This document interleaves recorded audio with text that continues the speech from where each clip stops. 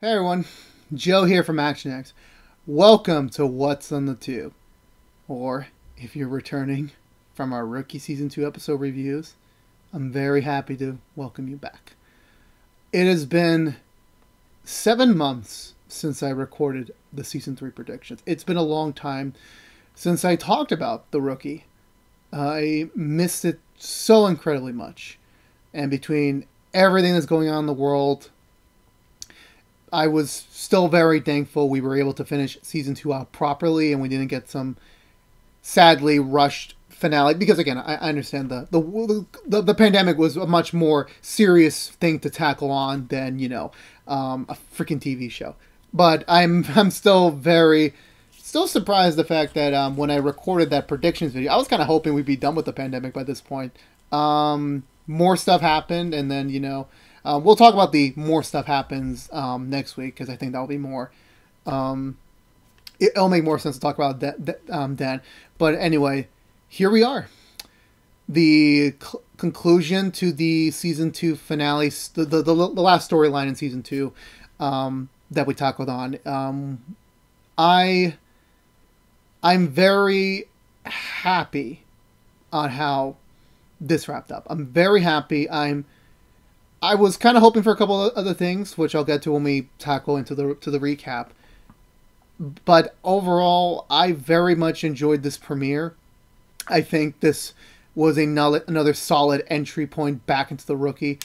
It definitely fulfilled what I wanted to see out of the story. It definitely picked up some new trails, as we're going to hopefully see throughout season 3. And yeah, I think they really did a really good job. I think I said this when we came to the end of last time, that I trust the writers in whatever direction they were going to finish the story up. And while I think I said in the predictions video, I said something else of what I wanted, because I'm still technically in non-spoilers, not into spoilers yet, I'm still very satisfied with how they wrapped up this storyline and how we're going to be moving forward with the story going forward.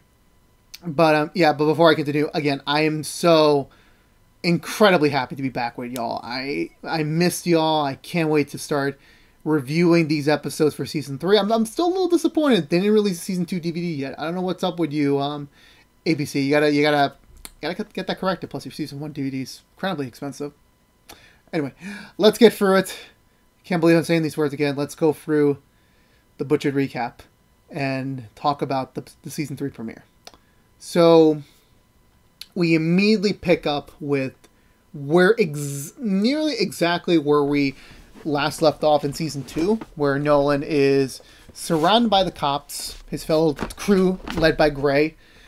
Of course, he gets a call from Gray personally saying that, hey, look, this is kind of the situation you're in. You're being accused by Armstrong, that you're kind of you're dirty. We got a collaborator. We're gonna have to go into your house and check. And Nolan, being a smart cop, he says he wants to do everything by the book, considering the fact this is going to be a very heavily scrutinized case moving forward.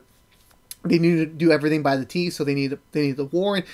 They need all the permissions. Nolan needs to get a lawyer, who we already know who he's going to call, not the Ghostbusters. But so they do that, so it gives Nolan enough time to kind of figure out from Wesley what to do next. So Wesley, also, I think Wesley, Sean Ashmore, he got promoted to season 3 as main cast.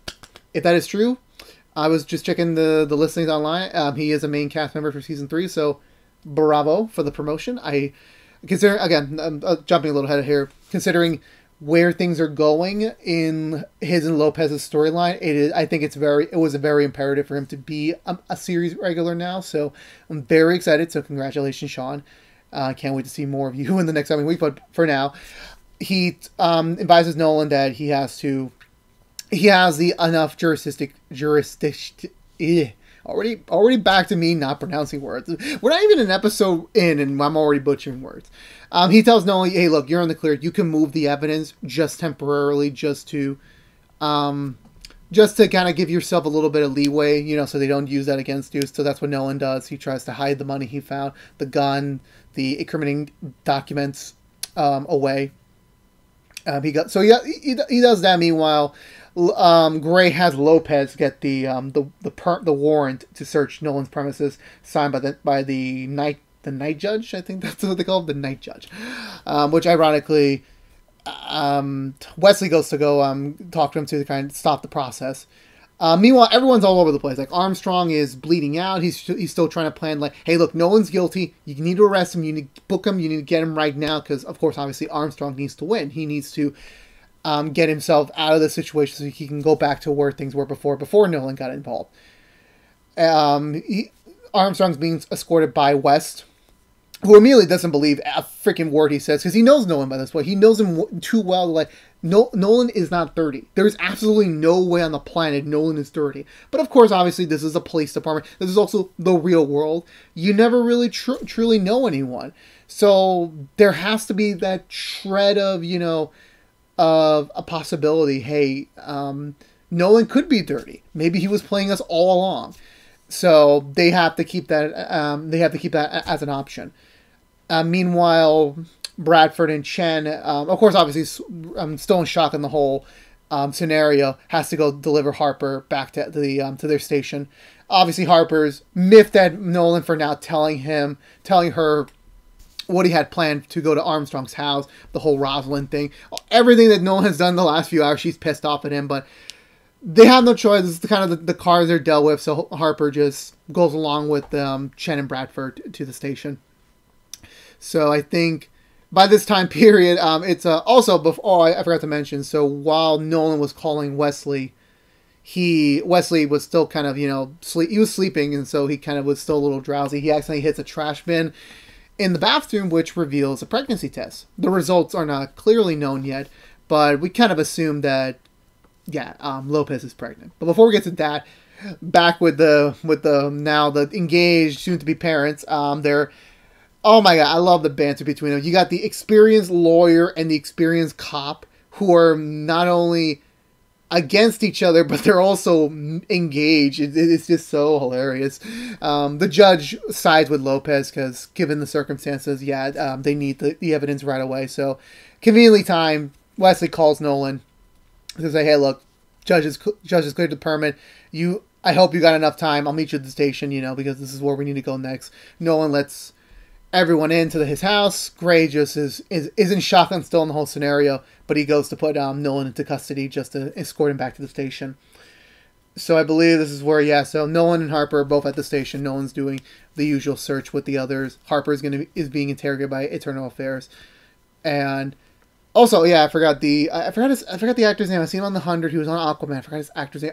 He's Wes's father. He's apparently I never knew what his title was in the police department. He's the commander, or he's the leader of the Internal Affairs unit.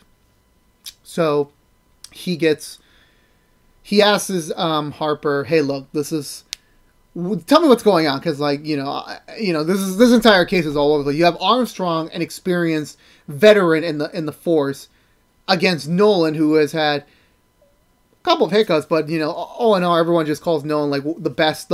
And that's the thing. That's the whole theme of this episode. Nolan is the best of us, and I know Nolan is our protagonist. I get that, but it still harkens to true that Nolan is our hero. He is the best, strong moral compass. Because not to say anyone else around him isn't perfect, but I think out of all of them, Nolan is the more experienced one. Not by the profession, but just in life. He knows what is a good human being. He knows how to do the right thing. He's just responsible. So I'm not surprised a lot of his closest allies are the other stars of the show. They're not convinced that Nolan didn't do it. And that's definitely something that I think, obviously going into this episode, I knew Armstrong, he kind of knew it was going to be really freaking difficult for him to sway anyone else's vote. So I think I kind of subvertly knew that, Armstrong wasn't going to convince everyone. I think he knew that. He was just kind of hoping the system would do its place before then. But to get back on track here, so Wes's father is not pleased with Harper after she revealed this was the investigation that she and Nolan did into Armstrong back in the season 2 finale. This is what he did.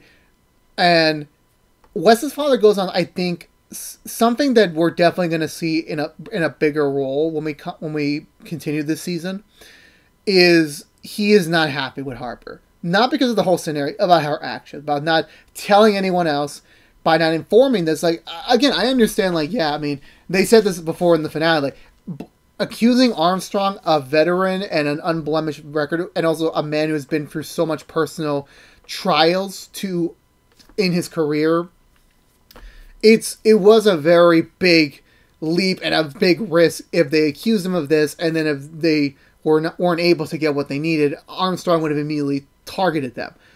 And I get that. We as viewers, we understand the severity of the situation Nolan and Harper were in the finale. But to Wes's father's point, he has a point as well. Like, yeah, but there's systems in place. But the problem is that I've seen plenty of times in movies and other TV shows that there is a system for things, and we should trust in the system. But sometimes people cheat the system and they just override the system to the point where like they can beat it. And that's in the case of Armstrong. Like, Rosalind somehow knows. We'll get back to Rosalind in a bit, but she knows everything about Armstrong, about all his contingencies and escape routes. So it was never going to be an easy thing for them to do. But he had a better chance than Nolan had. Nolan and Harper went the straight route. Like, hey, we have a suspicion.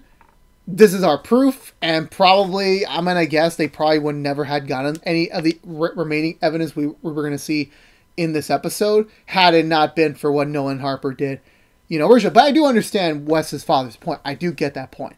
But that there has to be more faith in the system, more trust in the system. Whether or not it's true in the show and also kind of into this to what's going on in our world right now. So definitely setting up the seeds for the rest of season 3. So I believe from here we get to the interrogation between the I'm going to call him Commander West. I'm too tired of calling him West's dad. Commander West, Nolan, I haven't done this in a while. I'm sorry. Nolan and West and Wesley. Yeah, confusing how we have two characters with the last name West, and then you introduce another character with the name Wesley.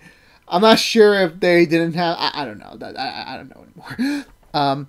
So they initially the plan was like Nolan wasn't going to speak a word. Wesley is going to take point on this, but then Commander West is like, nope, here's a paper, here's this law, here's this rule, like you need to speak. You have to answer all my questions. You do not have the right to remain silent anymore. You have to speak to me, which no one agrees to. So they do. So I think we cut a little forward ahead in the story where Nolan is kind of telling him his side of the story and what's going on. I think they get up to the point to why Nolan ran away out of Armstrong's place instead of, quote, finishing the job.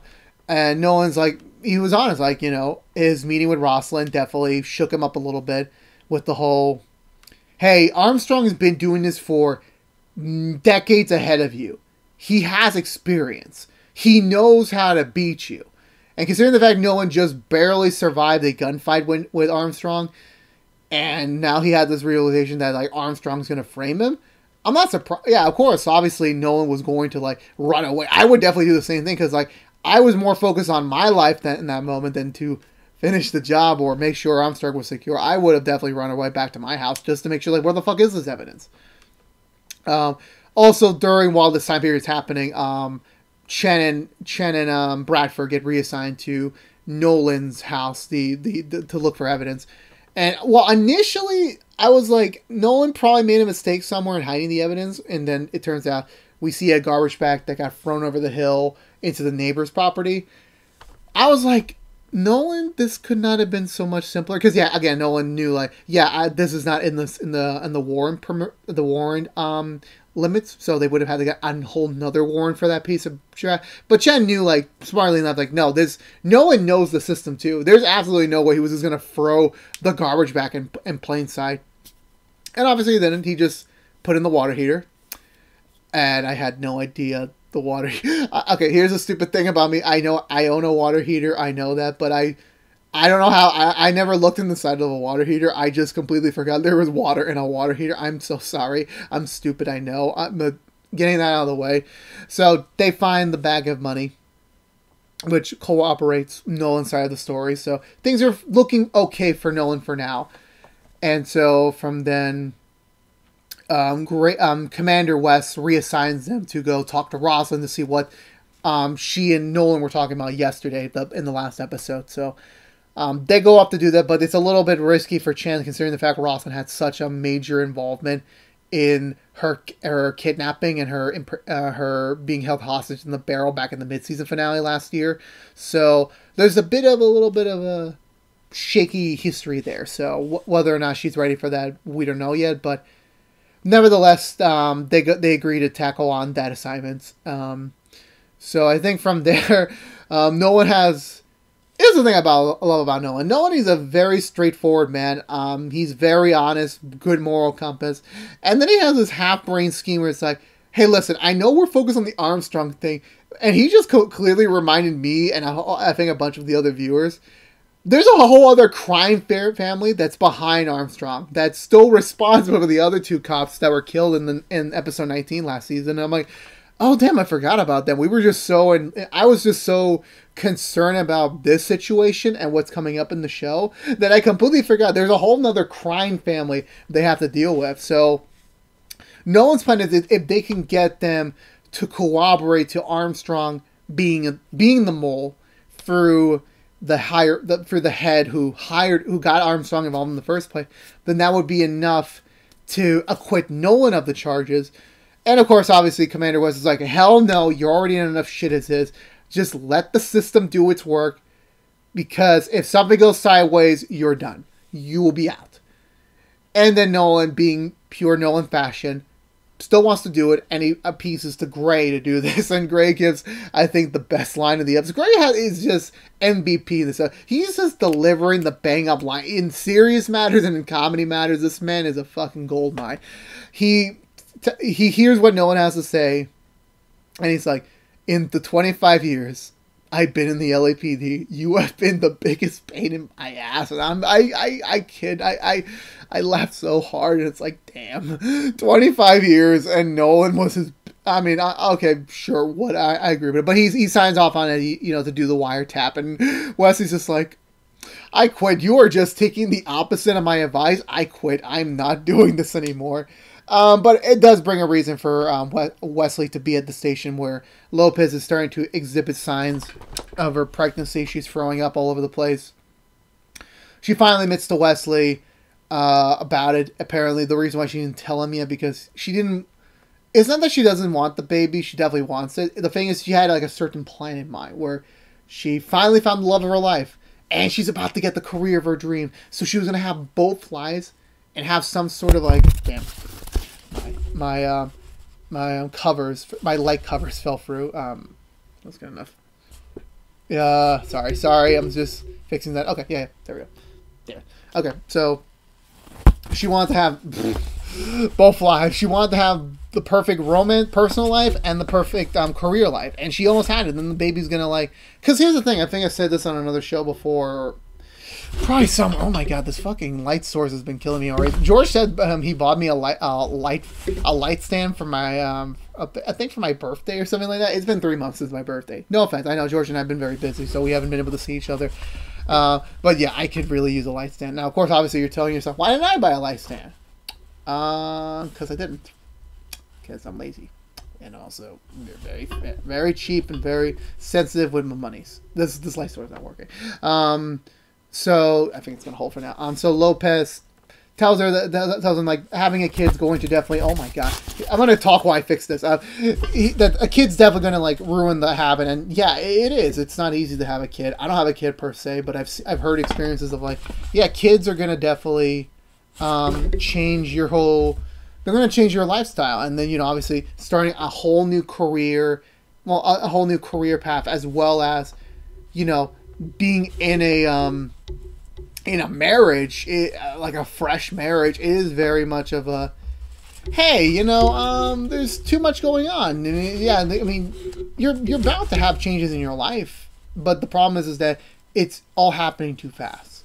Like, you can't have so many changes going on, because then how can you adjust to it? And I think that's the thing that I understand it. I get with Lopez that she didn't want to tell him just yet, because she wants to think about it. Because, like, is he going to be wanting to accept it? Is he wanting to go and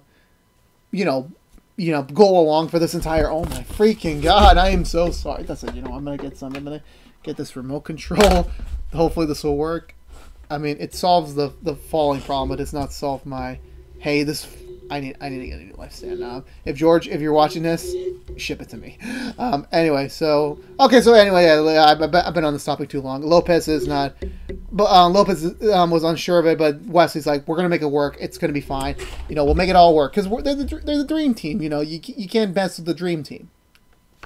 So, I think from there, yeah. So, where do we go from here? I think they released Nolan. Not, I'm gonna cut around them. So Chen and Bradford head to the to go talk to Rosalind. Bradford attempts to send Chen away to go do something else, but Chen's like, "No, I have to do this. Like, if I can't even confront Rosalind, then I shouldn't be a cop." So Bradford's like, "Okay, you know, you got a point." So she comes along. So yeah, and like, oh my god, this scene was so freaking good because like Rosalind admits she was watching the entire time Chen was in the barrel. And she sings the same song as she did in that episode, as well as we got footage from that episode. I'm like, this is giving Chen such major PTSD right now, like such a major flashback to like one of the lowest points of her life. And you know they call it quits because like you know Rosalind's not going to give them any more information, except she does a little bit that. She's that Armstrong has contingencies to his contingencies. He has a backup plan after his backup plan. So it's bound that he's going to have some sort of getaway. Going to have some sort of plan to escape.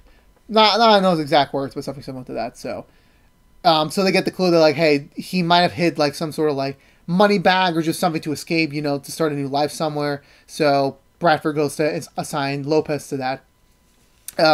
Nolan's plan goes into action. He leaves the station. He calls the head of the crime family, who initially is like, hell no, there's absolutely no way, get off my floor. And he's like, listen, my life is about to be over. I need your help. I need something to still have some semblance of a life.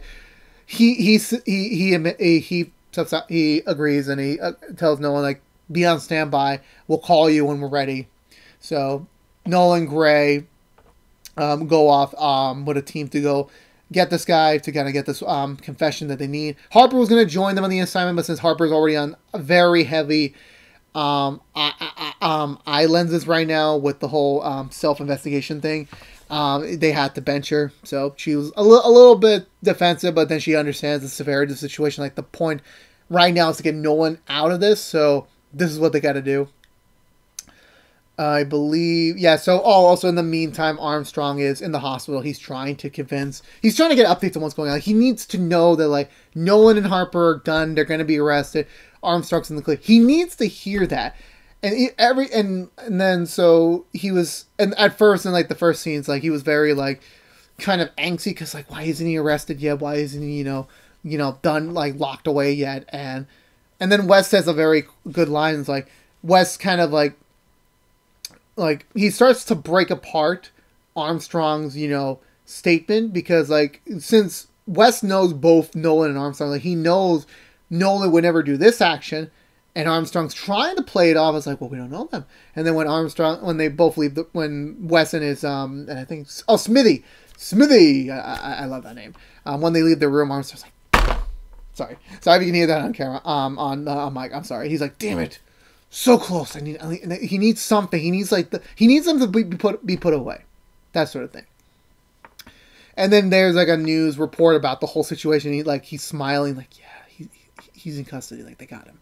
Like, he knows, like, oh, I'm safe once this bullet room's. I'm sorry if I'm like acting like a sinister villain. It's like, I just love it when villains think they're winning and then they get that moment. It's like, no, it was so close, and we got it when Rosalind is revealed to have like a very cheap burner phone in her cell, and she calls Armstrong, and I initially felt like she was gonna warn him ahead of time, like, oh, hey, this is what they're doing to you. It's like, no, Rosalind wants to watch Armstrong burn. It's like, this is my chance for you to go to prison. I told them everything about the secret hole in your house and about your secret escape bag, which conveniently enough Lopez also discovers while Nolan was leaving to go meet up with the crime family. And Armstrong's reaction was freaking perfect. Just perfect. So yeah. So I think that wraps up everything. We'll go back to the Nolan, to the main thing. So Nolan goes off to meet with them. He gets a call to confirm everything. So He heads straight to the meeting spot. They tell him to drop his pants. I'm sorry, I had to say the joke. They made him drop his pants. Made him change to like a burner outfit, as I'll call it. So they put up like, well, I don't get why criminals always like put the bags over the head. I never get that. But they put Nolan in the van. They pull him away. Everyone's following them. But once they get word that Armstrong escaped his hospital room without being detected, they have to pull Nolan out of it because like there's still now the risk that Armstrong's involved. Plus, there's a pretty decent case against him to destroy his credibility since, like, we had him escaping the hospital, and we have this escape bat in his wife's grave. Like, and that's another screwed up thing. He puts his escape bag on top of his wife's grave. So messed up. So they try to go get Nolan back, but as soon as they're pulling over the van, it turns out they swapped already, so Nolan's in a different vehicle, which they're not tracking. So we cut back to Nolan in some sort of junkyard or something. He meets with the family, and initially he thinks that like, hey, I got this, like I'm gonna get into this. It turns out no, they know Nolan was bullshitting the whole time because Armstrong somehow meets up with them, and Armstrong's so ready to kill him. However, it turns out no one immediately realized, like, wait, no, this is too easy. And, of course, obviously, Armstrong's gun that he was given was not loaded. So it turns out the whole plan for the family was to eliminate both John and Armstrong. Because there was absolutely no way Armstrong is going to be a reliable mole anymore in the department. So they had to get rid of him, too. So Armstrong gets shot while Nolan runs away. Nolan, by the way, freaking badass in this scene. He's dodging bullets. He's taking down dudes. He's got the gun. He smartly puts over a mask that was one of the henchmen's to get close to the leader. So I don't know how he took down so many people by himself, but damn, whatever he was doing for the Suicide Squad, fucking works. So he gets the leader, and the leader kind of goes down pretty easily. I was kind of hoping that they would go a little bit fast, a little bit more. I don't know. I know he was kind of like a random gang leader, but I don't know. I was kind of hoping for like a little bit of a competition, but oh well. And no one tells him like strip, like you made me strip, you're gonna strip too. I'm like, damn, no one's a savage. So no one goes to check on Armstrong, and sad to say, Armstrong died. Like between the bullet, between this and now all that, he's dead. He's dead. I'm like, damn. I was really hoping he goes to prison. Like he almost played our boy Nolan. So yeah, I was kind of disappointed in that. So, but then after that, we cut back to the station. Nolan's back there. Harper's back there. Gray's having a field day with them because, like, given the entire severity of the situation, despite them being framed, their actions before and after were not condoled. They can't be unpunished. So, Nolan's punishment is basically, well, what's his punishment? Yeah. So Nolan's punishment that they were going to both get letters of reprimand, which are pretty much death sentences for a potential career, as well as Nolan has to stay an extra month in the TL program, and then he has to take another test by the board to prove he's ready to, be a patrol officer, as well as Gray basically tells him, look, there is no chance for you now to be a detective or anything else, because this letter basically destroys any sort of trust you would have built. And despite everything that happened, Nolan's credibility is shattered. So that's the downside. Like, Armstrong is done. They took care of the mole. The crime family is basically done at the cost of Nolan's reputation. Like, we know that as in our core rookie group, they still trust him, but in the eyes of the police department, he did so many questionable actions I know he did the right thing in the end, but it was just the method he had to do to get there is what was not allowed. So that was a no-go, but no one takes it as a bright spot because, like, still the day has been saved. They stopped the bad guys. So everyone's just like, I'm going home. Chen just has it. I feel they would Bradford about the whole trust thing. Like, if you don't think you know anyone, which of course Chen was right in that moment. West is talking with his dad about, like, hey, despite everything that happened, things are gonna get better eventually. Yeah, Nolan and Harper go back home, and before Lopez and Wesley get to leave the station, Gray stops them to tell them that Lopez has been officially approved to be a detective. So she's going to be a detective. She's being transferred. So hooray for Lopez, but she was about to tell Gray about her pregnancy, but she says like she doesn't want to be known as the pregnant detective on the pregnant detective on day one. So they both decide to keep it a secret from now on until they're obviously going to show visible signs of the pregnancy. So they're going to wait on that, and then the episode ends with Nolan returning home. Still kind of like the war was won, but they suffered so many losses on the way. Nolan definitely now has to pick up the pieces. But before that, Nolan gets a call from Rosalind. That Rosalind's congratulating him on defeating Armstrong, but Nolan doesn't think he won anything. So he basically tells Rosalind to fuck off. But the one thing that now we're going to have to deal with, and I hope to God they're going to play into this when we continue this season, is that because Armstrong did so many bad things, he was a mole under the whole for such a long time. His credibility is going to basically reopen every single case he's been on, which includes the Rosalind case. So whether or not it's going to mean she's going to get out, I don't know. But I'm sad to say we might not have seen the last of Rosalind, but hopefully we did. But no one hangs up the phone. He promises to call the police station, the prison to kind of confiscate her phone. And Rosalind's like, I know. I took the risk because I want to hear your voice one more time. And so hopefully hopefully that was the last time we see her. And Nolan, and I think in symbolization of what the rest of the season is going to be, he starts to clean up the mess. So I think this is symbolization that Nolan's going to begin cleaning up everything that's happened in the wake of this storyline. And then that's how we end the season 3 premiere of The Rookie. So yeah, boil down. Yeah, I still really like this episode. I think this is a very solid premiere. My only two biggest, not let down, more like what I was kind of hoping for. I really wanted to see Armstrong go to prison. I wanted to see a scene where he's behind bars and knowing that he lost. I think I would have loved to see that, just like that scene. But I mean, you know what? It is what it is. I mean, I would have loved for Armstrong to kind of be like that background villain. Like, if he ever gets out. I don't think I would have. Like, because the thing is, The Rookie is not a superhero show where, like, Armstrong's going to get out and he's going to, like, join the crime syndicate or some shit like that. I don't think that was in the cards. But I would have liked it to be like that. But you don't get what you want always. So, yeah, the thing I said in the season 3 prediction video, I was kind of hoping that this main conflict doesn't go away in one episode. So yeah, they did that, but I think the repercussions is going to be echoed and the aftermath is going to be felt, I think, at least in the first half of the season.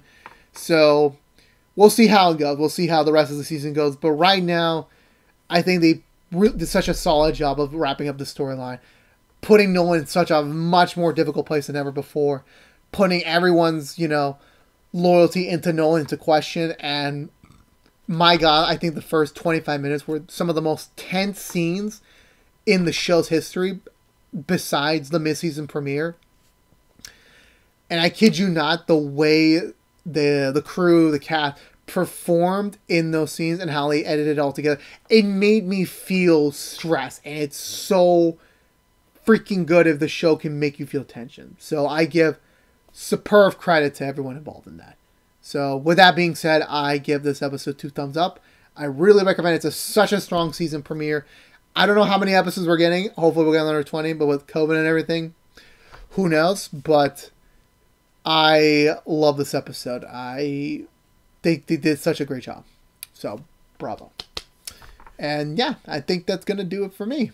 So if you're unaware, this has been What's in the Two, where we're reviewing in this segment every Rookie Season 3 episode review. But if you want to know what else is going on What's in the Two, we're not yet there yet, but I'm just going to say casually, we are going to review Nancy Drew Season 2 and Walker in a couple weeks. Well, I'll be more into detail when we start with those review series, but right now it's just the rookie. So if you're only here for rookie season 3 reviews, then you're in luck, because we will be reviewing every single episode of the rookie season 3. So we will be back. I'm so happy to say it. We'll be back next week with another review. I am so happy that we're back. I'm so happy. But yeah, so we'll be back next week. Next week Monday morning with the next episode review. So stay tuned for that. But again, if you're unaware, this has been What's in the Tube from ActionX. If you want to see more of What's in the Tube, specifically our rookie season 3 episode reviews, please subscribe to ActionX on YouTube.com. Ring the bell for notification when our next episode review is live. Like, favorite, share this review if you really want to support it. It does help us out a lot. As well as follow us on Twitter to be up to date on any sort of update that happens. Follow us on Twitch if you want to see us stream some games. But if you only, again, for you, the Rookie Nation, I missed you so much again. I missed you. I can't wait to continue the season 3 journey with y'all. So come along with me and welcome home. I'll see you guys next week. Finally. But until then, stay safe out there. Be good to each other. As always, peace out.